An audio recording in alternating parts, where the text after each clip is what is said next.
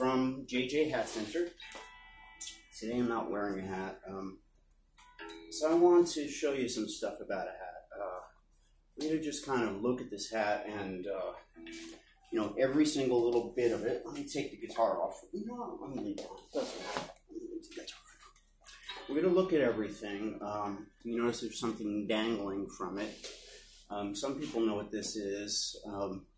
Probably a lot of you guys know if you're watching this show. This is called a wind cord. And it's a little hard to see in this light. But what it is, it's basically an elastic cord that's attached to the hat, right under the bow, right there. It dangles, and there's a loop. Okay, it's a slip knot kind of thing.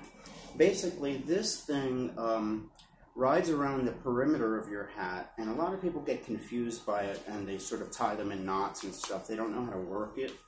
You just, you know, it's a loop, sort of inside of a loop like a slip knot. It lies underneath the ribbon band. Man, light is bad. There it is. See, it's the elastic. So what you do is you keep it there, the wind cord. The little button kind of lives somewhere near the bow. See it there next to the bow? The little button? That's where it lives, with the elastic riding below the ribbon. And on a windy day or a stormy day, maybe it's raining or something, the idea is to take that little loop off the hat. I'm going to take it off again now. And when you're wearing the hat, that button goes through your lapel buttonhole. You know, that little carnation hole you have on your coats and jackets. That is meant for wind cords. So I guess in the old days, a lot of people had, you know, hats on years ago, and a lot of people carried umbrellas, briefcases, things like that, and probably didn't have a spare hand to hold their hat, you know, like this all the way home on a windy day. So you anchored it through your little buttonhole in case it blows off. Then it's got a little tether. So it's like a bungee, sort of like those leashes you have on your surfboard, so it doesn't get away from you and roll into the mud or into a, you know, puddle in the street, get run over. And that does happen. We get people whose cars get run over or they get blown into puddles all the time. Mostly because their sizing is a little off. If your hat is too loose, it's going to blow off. Sometimes we're between sizes and you need to do a little adjusting. Let me see if I can do something with this light. Oh man, it's so dark. Yeah, let's try to adjust this. Get a little more light on the subject here. That's even worse. Yeah, okay. Alright, so the deal is, most of us are between sizes. We tend to be, to some extent, and when you go to a hat shop, if you're 59 and a quarter, a lot of times they'll just give you a 59, you know, it'll stretch, or they'll give you a 60, you know. The reality, you know, you might have to get a 60 and tighten it up a little bit.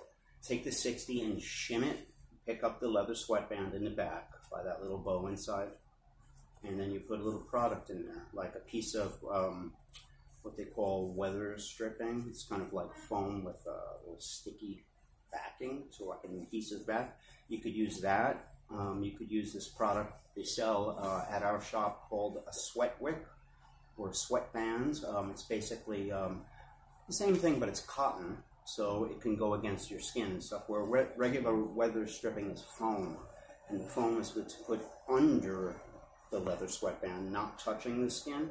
But if you have a situation where you want to put it on the outside, going right against your, you know, your head, you can't use foam because it's bad, you know. You want cotton, something absorbent and comfortable. So you buy this thing.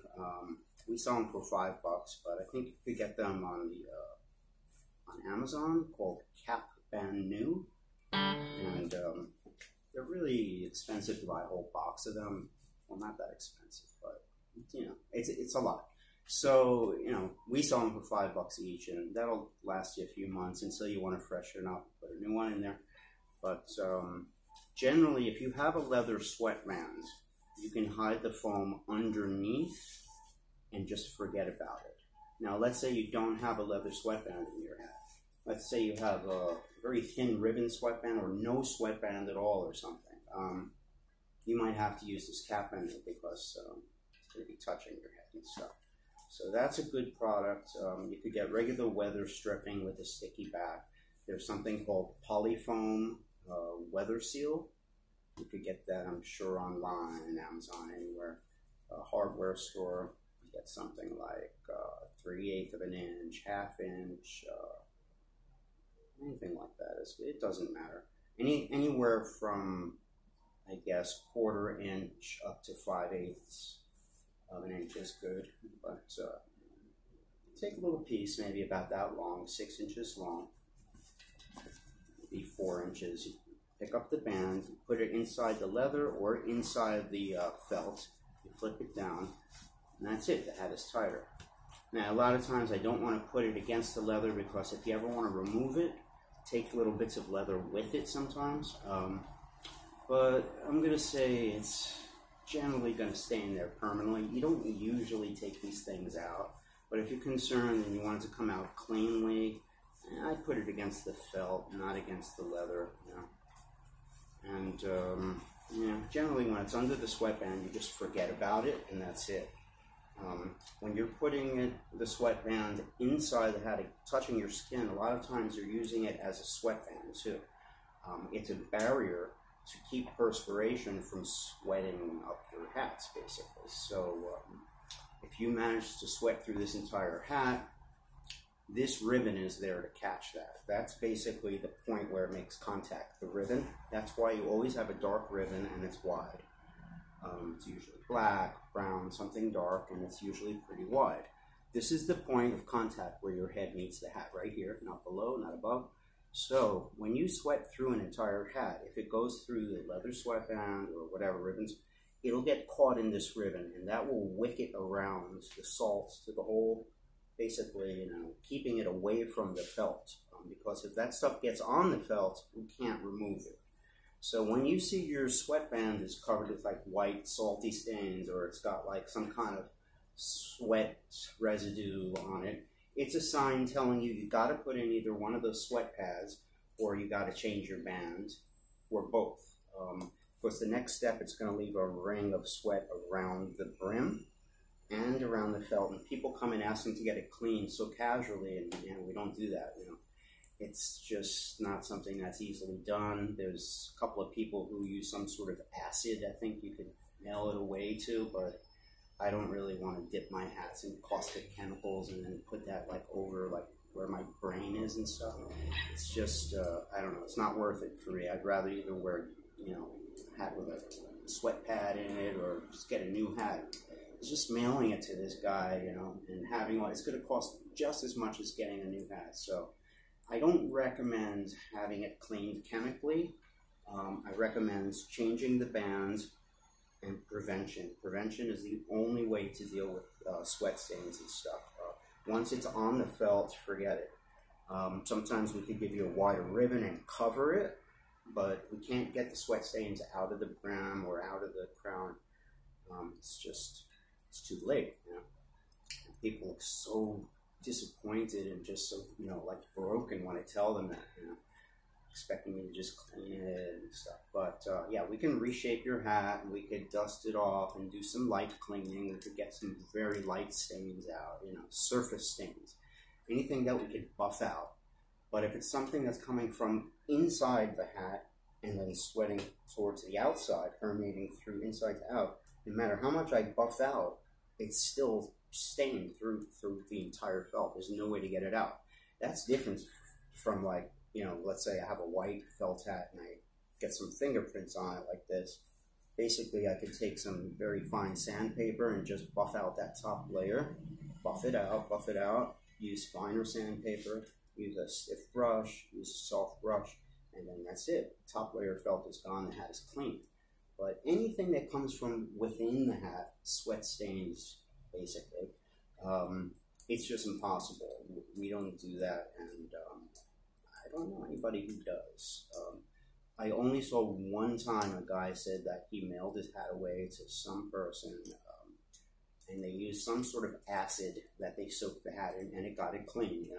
So there is a way to clean these things chemically, but I think we need a special spray booth. We need EPA has regulations. You know, there's I'm sure you got to have a respirator and all kinds of ventilation and this and that. And we just don't get involved with it because generally it's just not necessary, and I don't want that on my hats anyway. It's just not worth it. Just do the right thing. Prevention is all you can do. Again, we do sell these things for $5. They're called Capbannu, CAPBANNU. 3 words, Capbannu, like cat baloo. You could get it like that on Amazon if you want to buy like a whole box of them. It's 20 something. You'll save money if you're using lots and lots of them.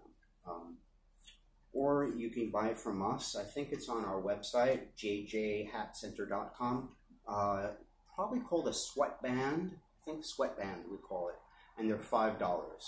So we don't call it cap band, we call it sweatband. So those are really, really good. Every hat that I work in, I put that on the inside, right against my forehead. It's kind of like an old school tennis sweatband type of thing. It just keeps the sweat from even touching the hat. It never even reaches the hat. So if you have a hat that's really expensive, or you super, super want to preserve that thing, you don't want it to get old, like I don't know, $1,000 Monte Cristi or something, you put the sweat wick in, you know, it's going to keep it alive for a long time. The only thing about the sweat wicks, the Capbannus, or sweatbands, let's say you have a leather band here, okay? A leather band is very comfortable. You can take a handkerchief, dry it, and it's very dry and clean.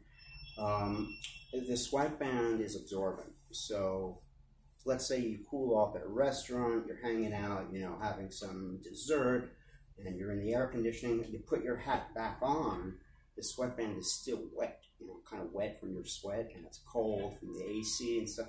It's just kind of like, it's not that sanitary, but it doesn't feel that good, you know, being wet. It's kind of like, I don't know. So you got to change these pads, you know, a couple of times during the summer, maybe once, twice.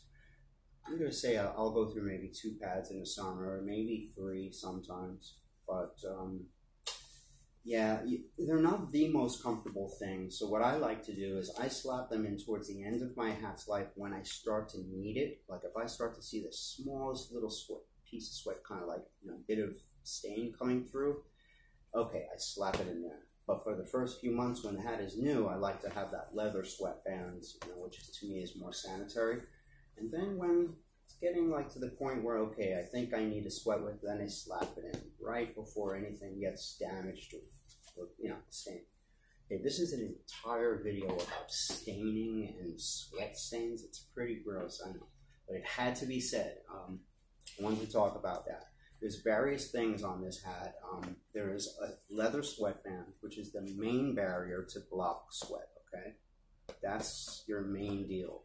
Without a leather sweatband, you're going to sweat through it quicker. The next thing is the outer bands. That is there to, you know, wick the sweat away into itself, around the left, the right, and not up and down, so it doesn't reach the felt. But once that thing is full to capacity, it starts to go into the felt, and you get a ring of sweat. So you've got to change that band when it's starting to look dirty or used. It's telling you it's time. The third thing would be the lining. There's generally a silk lining inside. I usually take my linings out because I have a very full head of hair and I don't leave sweat stains on the crown of a hat ever. But if you have a shaved head or super low buzz cut, if you're balding, you have a bald spot, or anything like that, you know, just really short hair, like that kind of tennis ball stubble stuff, there's a very good chance, even just a very short haircut, there's a good chance you're going to make a sweat stain on top of your hat and it can permeate through. That's why you leave the satin linings inside a hat. It's the only reason. And then basically you take it and you throw it out after a certain amount of years, you get a new one, and the hat lives on. Lives on. You can take that out and try to wash it by hand, maybe, but you won't need to do that for a while. This one, I took it out. There's no lining in there. But the lining, satin lining is the third thing that's going to protect your hat from perspiration stains. So the inner band, the sweatband, the outer band, the ribbon band, and the silk satin lining on the inside are your three main defenses. On certain hats, summer hats, it's too hot to put a lining. What they might do is put a tip sticker right in the crown. It's a little sticker that's where your head makes contact, like right there on the inside of the crown. There's a little circle or a triangular sticker. Sometimes it's a plastic one. Sometimes it's more like a kind of a, I don't know, nylon-y sort of a sticker. But it's there to keep sweat from permeating through, and that's just the contact points are here and around. So that's what they keep covered on a straw hat, because a silk lining would just not breathe. And the whole idea of a straw is that you're using like a grass, which is super, super breathable. Natural materials with the air, perspiration, everything, you know, just comes in, out, and it's not weatherproofed. People ask, are these waterproof? But they purposely don't. The idea is that it breathes. It's natural and very porous. A rain hat is waterproof and they're super cheap. You know, you can get that too. But a Panama hat, no. It's supposed to not be waterproof. It's supposed to be really cool, breathable, and, you know, little holes and stuff for the air to go through. I'm going to say that's usually enough. A tip sticker on top and a band around here. If you sweat a lot, you should get a leather sweatband here.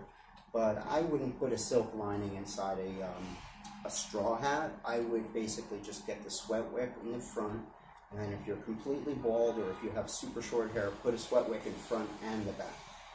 They're really good products. They're good. I work in them every day.